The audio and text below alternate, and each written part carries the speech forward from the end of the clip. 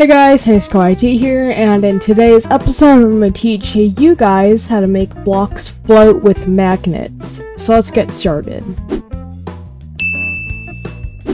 First, what you're going to want to do is enter build mode, and we're going to go over and we're going to get a seat. Any seat will work, but for this tutorial I'm going to be using an armored seat, and we're going to head over to frame. And we are going to get the block 4x8. And we're going to put two of these right here. This is just a little platform. And from here, we're going to head over to gadgets. And then we are going to get a tractor beam. And I'm just going to move this over to one of the corners like that. And then put it 3 blocks up. And then from here, we're going to go to mechanic, and then detachable block. We're going to put it right here, and we're going to go to frame, and then get 2 block 1x2s to make a block 1x4, or 1x2x2, technically. Alright. And now from here, we're going to go to aerodynamics, and we're going to get a wedge, place that right there, or rotate it right there so it's facing up. And we're going to go to frame, and we're going to get 2 more block 1x2s, and place it like that. Alright, now we're going to select this detachable block, press copy, or insert if you're on PC, and we're going to drag that over here. Paste it again, so it's like that. Alright, so now what we're going to do is select everything besides, or all the detachable blocks as from at the bottom by holding Control and double clicking. And after that, what we're going to do is go into here, select configure, and under the input, we're going to click toggle, and we're not going to have any delay.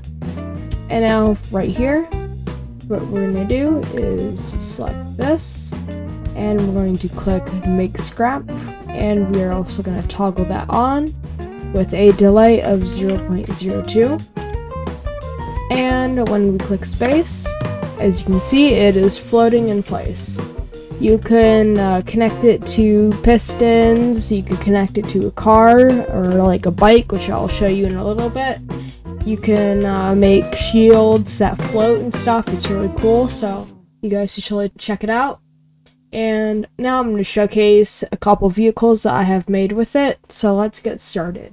And here is a trike I made with the floating magnets. I will link this in the description of the video. It uses servos to use wireless controls, so I can send, I guess, inputs to the floating blocks. I'm not connecting to them. It's really slow for some reason when you use engines with wheels on parts that detach. The wheels don't have proper physics, and they sink into the ground, and there's no, I don't know, there's just something missing, and it just makes it go really slow. And next, I'm going to be showing you guys a hovercraft with hovering hovercraft makers that are connected to hovering hovercraft hover makers. So let's get started with that. Here is my hovering hovercraft with hover makers connected to hovering hovercraft makers. It's complicated. Alright, this one takes a couple tries to spawn in correctly, but as you can see, it works really well, and it is incredibly silent. From what I have heard, it isn't silent for other people, but for the person that has spawned in, it is completely silent. And as you can see, I use hinges and servos, a combination, to use control, or to control it and go forward and backwards. So this was just a demonstration of the vehicles that you can make by using magnets that connect to blocks that detach. And a really quick explanation. How it works is the magnets think that they're connected to a block.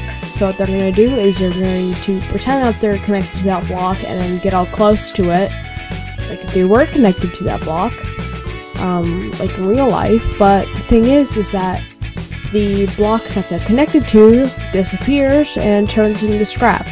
So the magnets can't really detect that the block is turned into scrap because the developers will not fix that. So in return, we get floating magnets that are relative to your vehicle.